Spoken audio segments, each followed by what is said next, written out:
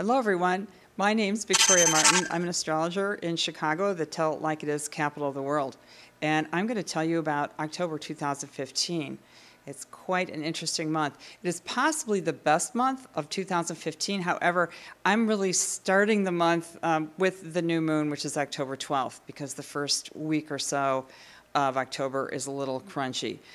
What I want to say is that you can maximize your luck from September and August, the stuff that started back then.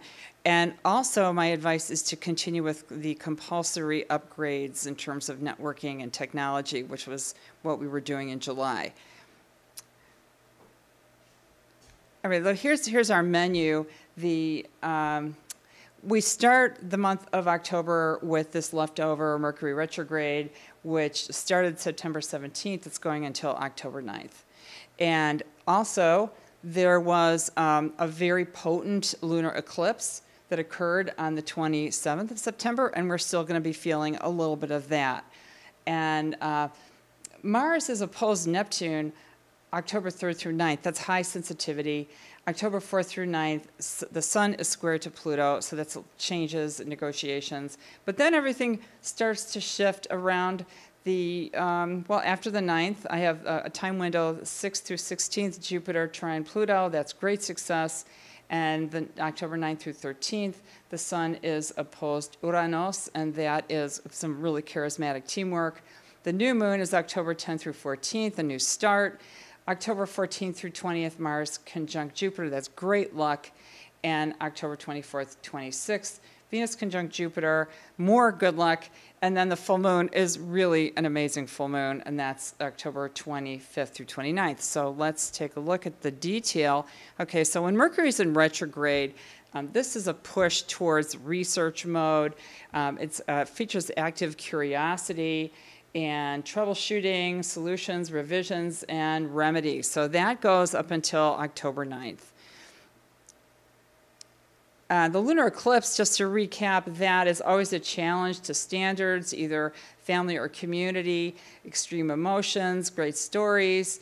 Very difficult for females, the lunar eclipse, typically. October 3rd through 9th, Mars opposed to Neptune. This is competition and teamwork, referendum, and compromise are some of the hallmarks of an opposition. So you can see Mars has that pioneer spirit.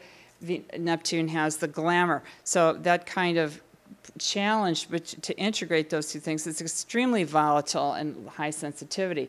So my forecast for this period, Mars opposition Neptune, is summoning ghosts for banishment or entertainment, like Ouija boards, don't do it, is risky. Some toxins are dispersed along the way with a wealth of information. So, you get a mix of both. My advice is catch the vivid narratives, myth makers, and symbol spinners, and current actions will give you clues and impact intrigue. So it's just, a mixed bag, and so you want to protect yourself. The October 4th through 9th, the Sun is square Pluto. The issues connected to the squares are management, tension, challenge, and confrontation. So the Sun is always our marker. It's always what times, what are the current events. So the Sun being energy, drama, your sense of purpose. So square to Pluto means we're confronting the powers that be and issues of wealth or trade secrets. Are they right or are they wrong? And there's only so much you can change about Pluto because it holds the power. So very often current events have to be making compromises, or current goals or projects making compromise based on the powers that be. Plans are retooled according to directions from people in power or irrefutable conditions, like weather, Best bet is be a people pleaser, a survivalist, and a team player. So a little bit of compromise indicated there. Okay, so now here we're getting into some good news, October 6th through 16th. Some of these time frames are overlapping, obviously.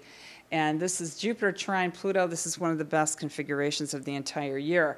A trine has to do with creativity, protection, and harmony.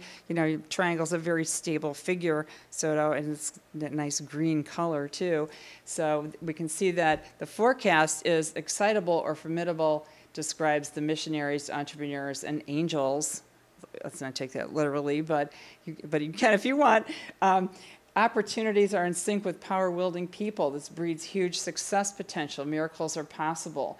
Follow the elite as huge forces converge and high-minded people join together. So, I mean, this is all very, very positive. Really good combination because you have the enthusiasm of Jupiter and the power and wealth of Pluto somehow working in sync. Okay, by October 9th, Mercury is back on track, Mercury being your interests, mapping things out, your database, narratives, and reasoning. So we like to see a Mercury prograde. Of course, 1/4 of the population has Mercury in retrograde, and so that's a good time for them when it goes retrograde. But for most of us, we want to see Mercury in prograde motion. October 9th through 13th, the Sun is opposed Uranus. So again, there's that teamwork, but also some competition. So the Sun, our basic drive to manifest and create, is making up teamwork with the future or with innovative people and reinventing things. So let's see what we say. Human lightning rods. That's like just the events or people that are stepping up. Channel and distribute brilliant ideas and create sensational products and teams. So my advice is a contrarian or futuristic mindset is a crowd pleaser. So that's kind of, you want to bring together the qualities of both these. Now, the new moon is always a great thing, a great new start. In this case, October 10th through 14th. And you could easily say that the new moon is a tabula rasa. It's that kind of blank slate. So it's a time when we can be or should be open and receptive, expectant and anxious, prophetic and tactical, also hopeful and wishful. These are the kinds of positive things. There is an introverted mood on a new moon. This new moon is near the star Spica in Virgo. So the players here are science, agriculture, and philosophy. The scenes are culture, music, and art. And the issues are hope versus cynicism. So that's what you can expect to see happen on that new moon. So my forecast is experience residue emerging that from scandals, betrayal, or distractions. This builds strong character. Be attuned to culture, science, and justice. These provide a profound and good life. October 10th through 14th, the new moon is also still opposed to Uranus, so this is thrilling. Many surprises usher in new teams and projects. It could be quite manic. October 14th through 20th, also we have Mars, 0 degrees, that's conjunct to Jupiter. This is huge sense of enterprise, marks the beginning of a new bullish, progressive phase. Premonitions about catastrophes or problems encourage preventative measures. Use engineering skills, design talent, and theater antics to produce remedies or miracle cures. So you can see this is the beginning of a new, I think it's 2.2-year cycle. This often does coincide with the beginning of a bull market. But don't try to buy the bottom. Wait till you see signs of things really taking off. October 14th through 20th. Here, again, just to reiterate that this Mars-Jupiter conjunction is forming a trine to Pluto because we saw that Jupiter and Pluto were trine before. So this is just adding more to the potential for success. So for those of you who are entrepreneurs or independents, this is going to be just a tremendously positive time for you.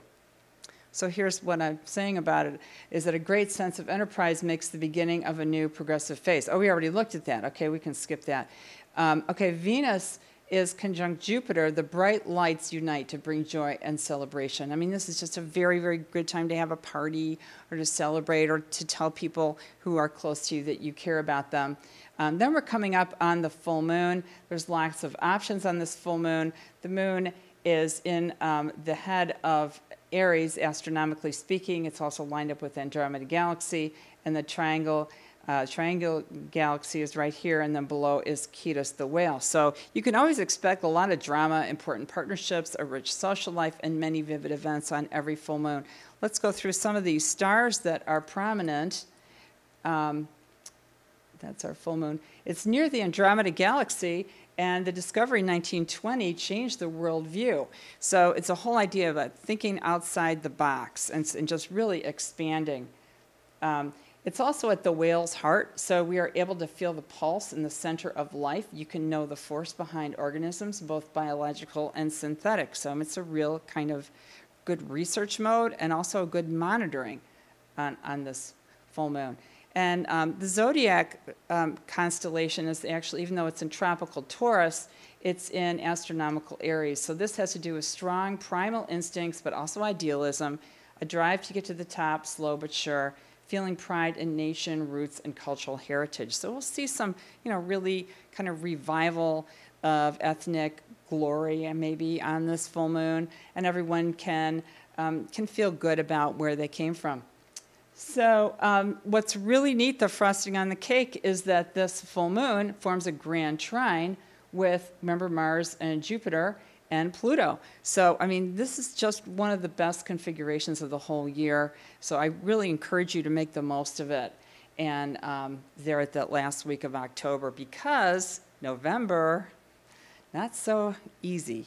My forecast is signs of stoicism and sacrifice. Now, you got to read between the lines. I'm not going to tell you anything terrible, but, this is a sign. Toughen up, but avoid self-destruction.